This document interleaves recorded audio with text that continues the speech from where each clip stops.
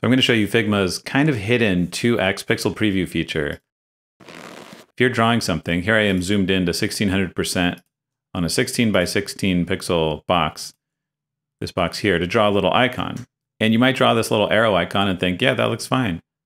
But when you export this, it's not going to look fine because it's not going to be a crisp vector like this. It's going to be pixels that are very blocky. So let's turn on the pixel preview so we can see exactly what this is going to look like after export before we export it. So we go to the Figma menu, View, and find Pixel Preview. The shortcut is Control-P.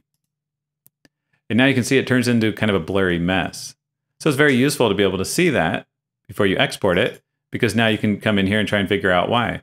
I mean, I've drawn this line in between pixels, so it has to kind of blur out because you can't draw a half pixel.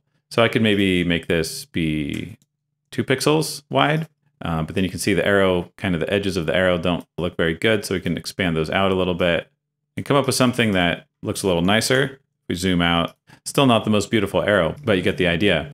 Now, this pixel preview that I just enabled, it's a 1x pixel preview, but increasingly screens are 2x and even 3x. I don't think Apple even sells a 1x screen anymore. So that 1x pixel preview, it's useful because some of your some users of what you're creating will probably see what you're creating on a 1x screen, and you want to make sure those assets look right.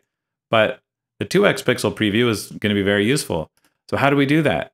There's nothing here about 2x. Well, if you go to the zoom menu over here, pixel preview, in this menu, it's a bit different. It actually has the 2x option. There's no shortcut for it, but you can enable it there.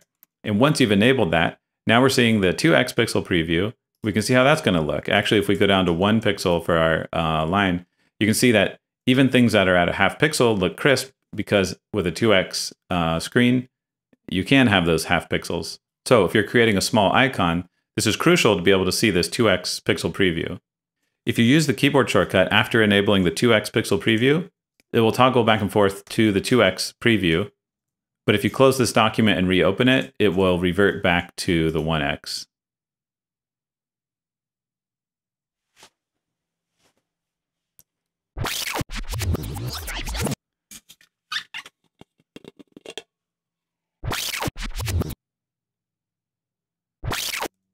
Now it reverts back to the 1x pixel preview option.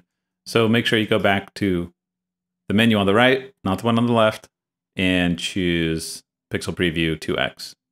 Now the 1x pixel preview can be used at this full zoom. If I turn that on, I can see the blurriness appear from this viewpoint. And this is useful because if you don't have a 1x display, you want to see how things are going to look on a 1x display, you can turn that on. But when you're zoomed in, it's a different story. Oh, so actually here, if I turn on the 2x pixel preview, because I'm on a 2x screen, if you're at 100% zoom, this pixel preview doesn't look any different until you zoom in. That's when you're going to see the pixelation is a bit different. So I use this quite a lot if I'm making icons or if I'm trying to recreate some UI that I took a screenshot of, because if you're doing a vector graphic next to a bitmap, you're not going to know if they're exactly the same because you're not seeing the individual pixels that are going to be rendered out. So I find this really useful. I just wish there was like a shortcut to enable it. Now, speaking of trying to preview something at 1x, if you don't have a 1x screen, if you go to some app, any app you want, I'm going to choose Maps, and you go to Get Info, which is Command-I. There's a checkbox here, Open in Low Resolution. So I'll check that.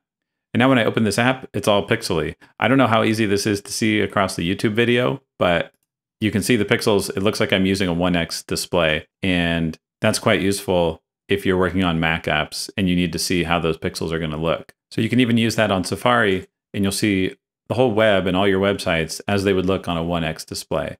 A nice way to test things out if you're trying to make sure that things look pixel perfect on 2x and 1x.